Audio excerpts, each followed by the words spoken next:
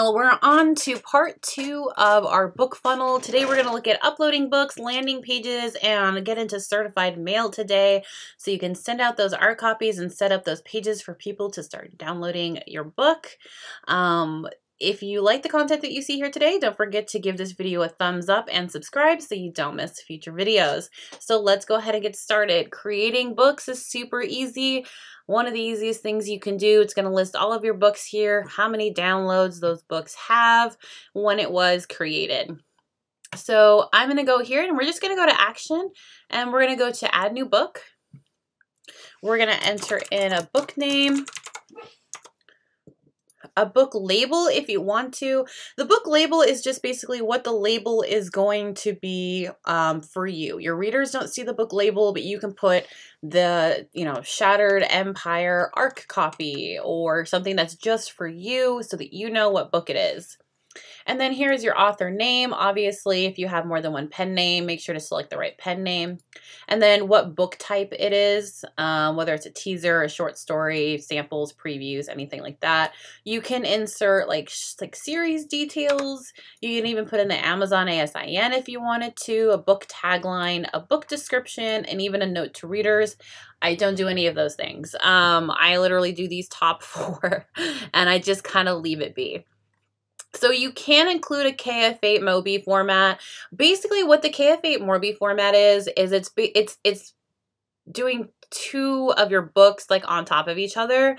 And in some cases, this can mean that readers will get a better type of your book. Like they'll be able to see your book better because of the fact that you have to remember that when it goes from like vellum into Bookfunnel and then somebody downloads it onto their Kindle, sometimes the formatting is going to be a little off because it hasn't been properly sent through a formatting designer by like KDP or anything like that. So a lot of authors will find that they'll format in vellum, but they'll send a copy to themselves, open it up on their Kindle on their phone, and they'll see like the big drop case W is a little off or something like that. That's completely normal. That is not what your final product will look like, but it has to go through KDP's formatting when you view documents on a Kindle. And you're literally just sending a document to your Kindle and it's not getting properly formatted or done through proper coding in order to make it look like it's supposed to on vellum. But once you upload it to KDP, it'll be perfectly fine. It's just because it's going through this process. If you upload the KF8 Mobi, please be aware that some people might not be able to download it. It does double your file size. It is extremely excruciatingly painful to download. And unless somebody has amazing internet and tons of storage, I don't recommend it. So we're going to create book and it's going to bring you here. And we're just going to upload a cover here.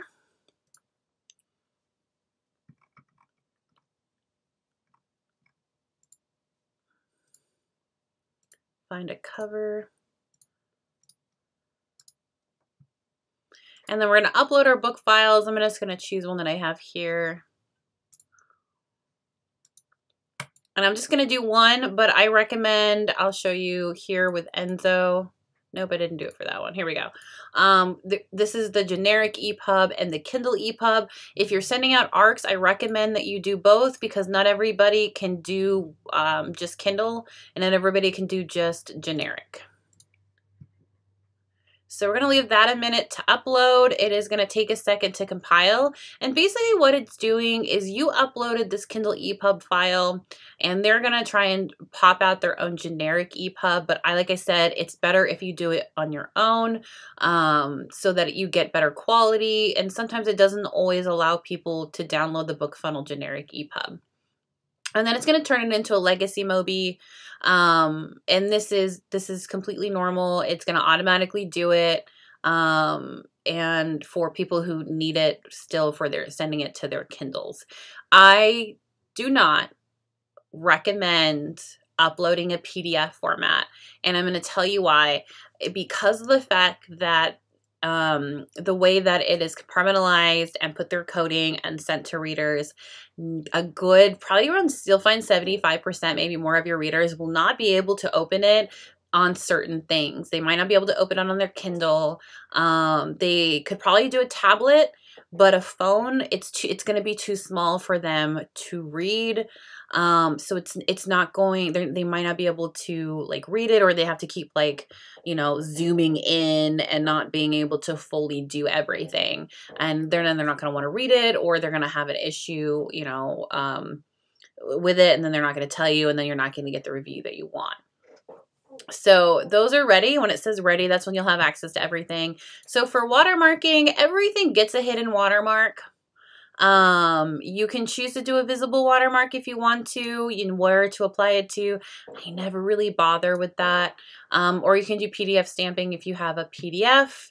You can also enable ebook samples in your settings, and you can include a sample for this ebook when you send it to people, for your sales pages and your sign up pages. I don't do that. I wouldn't recommend it. I would just, you know, give them the whole book. More people are reading to do that than like they read your sample and then don't want to get it. And that's all you have to do to upload a book. So we're going to move on to,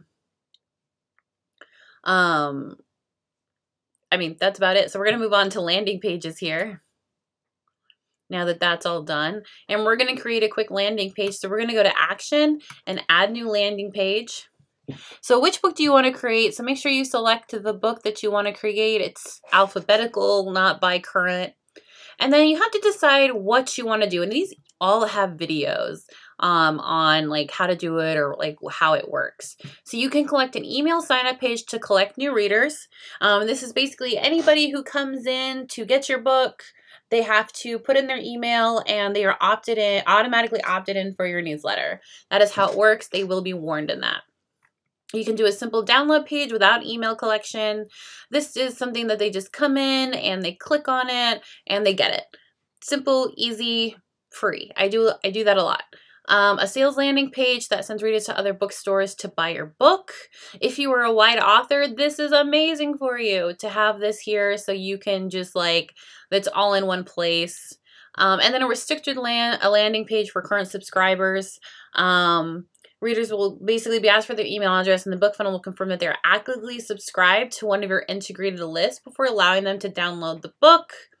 And that's for like your mailing list, for your Patreon, anything like that. That's where that is going to go. So we're just going to create a simple download page. And this is how you would do it if you're creating an ARC. And if you got the $20 a year and you don't have access to certified mail, this is where you're going to go. And so you're going to create a download page name. And so I'm going to put shattered. I'm going to put test ARC link.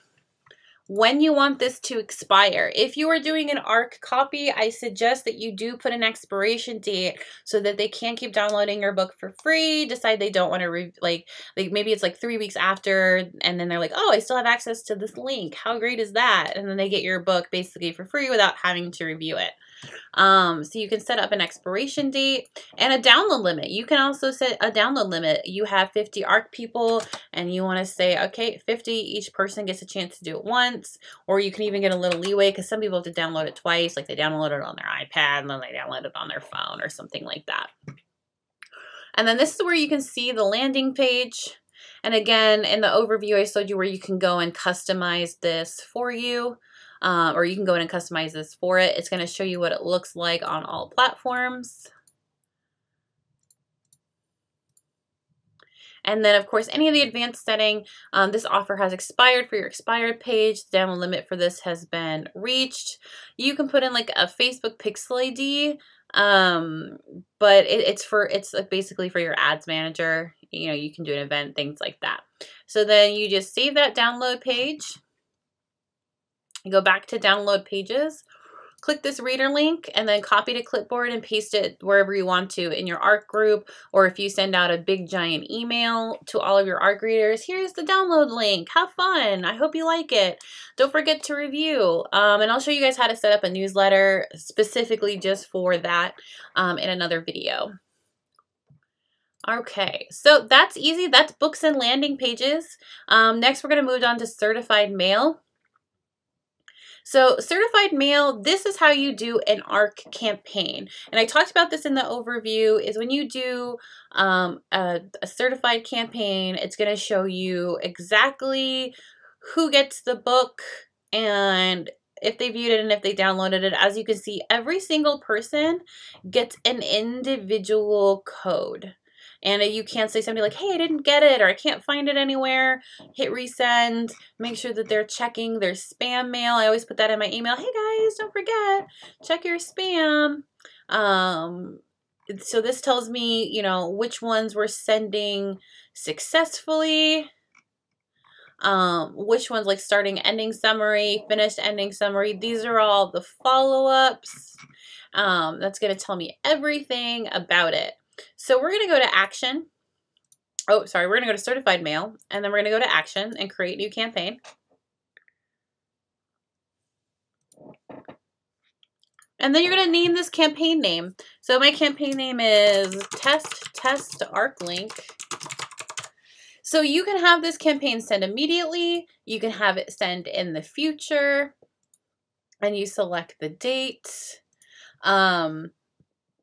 How long should your readers have to download it once they receive it? I give anywhere from a week to 2 weeks. It really depends on how close to the date I am sending it out. So if I am sending it out close to the release date, like I only give them a week. If it's going to go past the release date, I only give them a week. I'm releasing my next one on October 3rd, and my book doesn't come out until the 20th. So I'm going to give them 2 weeks to do it. And this is where you put your email addresses. So depending on how you had them sign up, what I normally do is if it's in like a Excel or like Google Drive, like because you did like an interest form, then I would just take all of the emails and copy and paste them into here. Check the addresses to make sure that there are any invalid ones, which is really great. And you just copy and paste. It'll do all of the work for you.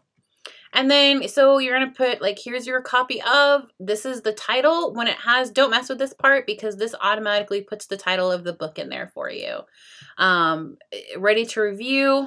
It's ready for you to read and review. Anything after that you can add if you want to. The mail body below the download link will all say this. It'll have your name here. You can send a copy to yourself, test email, and then it'll show you what the what the landing page will view. Don't forget to actually select a book up here in book to send. So you can select and preview what the landing page will look like. And then I always send a reminder email halfway through the campaign. And this reminder message, when I put in here, oh, you know, thank you for downloading the ARC, blah, blah, blah, blah, blah. Here are the review links. And so this will send it 7 days into the campaign. And then I always select send a follow-up email when the readers can review. I set the follow-up date manually. So if I'm sending out my ARC on the 13th and my book releases on the 3rd, I'm going to make sure to do it 2 days before and say, don't forget to like review, please. You know, it's follow-up email subject and things like that. You can put the instructions with more links in it if you want to. And then when you're all done, you say, I'm already down here in the bottom right-hand corner towards the, or left-hand corner towards the right. And then you can schedule the campaign, or you can save it as a draft. And once you schedule the campaign, it'll send it out for you. It's not going to do it because I don't have any email addresses, but it'll send it out for you and you're all set to go. It usually, if you schedule the campaign right away, it usually sends out within a half hour. So you can just be like, hey guys, ARCs are out. They're going to be to you in the next half hour, is usually how long it takes. Or you can wait a half hour and say, hey guys, ARCs are live. It's really up to you on how you do that. So I'm just going to hit cancel. And that's it for certified mail. It's pretty easy. I get like 500 a month to send out, and I know where I mean, that's a lot. So, if you're releasing 500 books, go you in a month. That's pretty amazing. So gift books is another one, like I said, that's pretty easy. You're just going to email gift link, and then you can actually generate a code, which is kind of cool. But I usually just do email the gift link. You put the email, the name of the person, the email, you select which book you're going to give them. It's just going to do a Bookfunnel default one. A gift for you. You can download the link. Remember, don't mess with these title ones. And it's going to do it. And then you press email book and it'll tell you here, whether or not, they opened it and viewed it or anything like that. And if I remember correctly, I believe, yeah, these are automatically 14 days. If they don't open them in 14 days, it's not my fault. I might sometimes like send one again, especially if it's a new person, and they're not like one of my readers.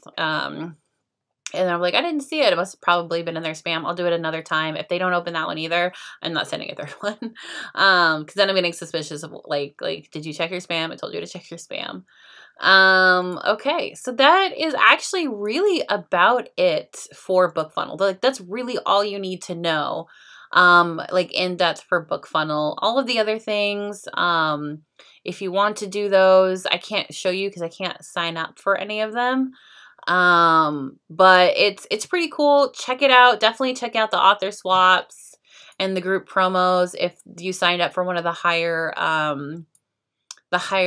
tiers, because they're really good. They're really, really good. And some of these can really help you like with Barnes and Nobles, and things like that. So it's really exciting, and I hope you guys